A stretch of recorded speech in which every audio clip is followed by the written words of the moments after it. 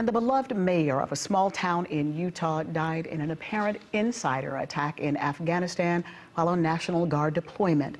Brent Taylor, the mayor of North Ogden, Utah, was killed by a member of the Afghan National Defense and Security Forces. The Utah National Guard says the attacker was immediately killed. Taylor's death stunned his friends in North Ogden. Just really no words to express the loss we feel. It's just been a terrible day. Taylor, a husband and father of 7, was just 2 months away from finishing his tour of duty.